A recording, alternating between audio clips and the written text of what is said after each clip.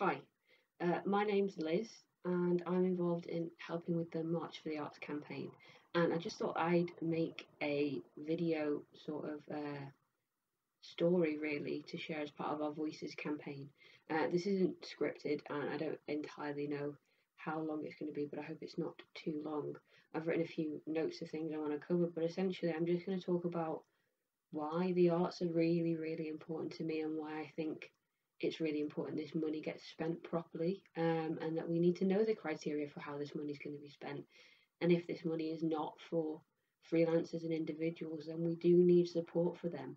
We cannot leave them behind because I'm one of them and I don't want to get left behind. Um, but I care a lot about this. I have been involved mainly in the theatre world of the arts since I was really, really young.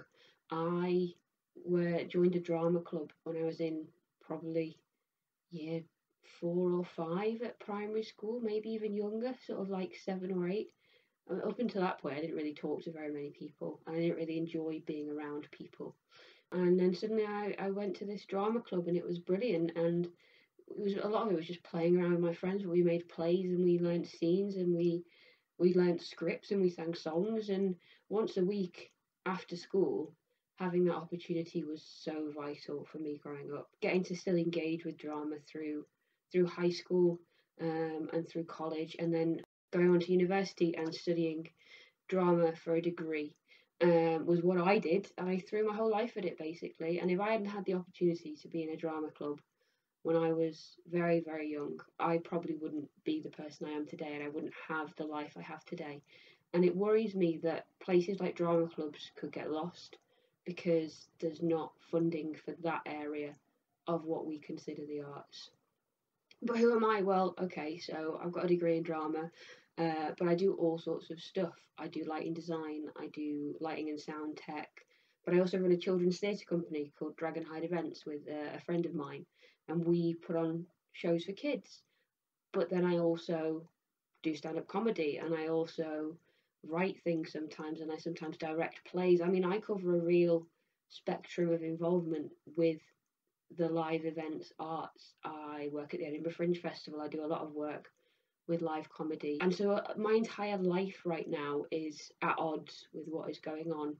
And I don't really know what my future is, so it's a bit worrying. I'm a freelancer, I'm self employed, or I work short term contracts with venues and buildings and organisations. But the majority of everything that I do comes through self employment or through running my own theatre company or through being on a short term contract. And I'm part of the 70% of people who work in theatre and part of the 50% of people who work in the whole creative industries who are self employed. And actually, the ecosystem we have is so diverse that to me it's so worrying that no one is listening about that, or very few people seem to be listening about that.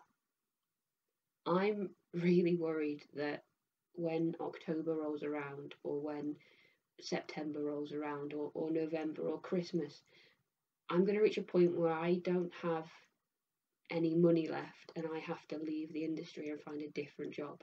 And I can't afford to just find a temporary job. I need a job that allows me to live properly, and that will mean possibly up to 2 years not being in this industry anymore. And that terrifies me because this industry it represents everything that has made my life what it is. This is not just my job, it really is everything that I do. So yeah, this is me, sharing my thoughts, my experiences, and my concerns really with everyone. I have a lot of hope, really. I know it sounds foolish, but I really do hope that we're going to make it through this, but we need unity to do that, and we need solidarity to do that. And yeah, I think there's a way forward, and I think we can get there. And yeah, I have a lot of hope for that.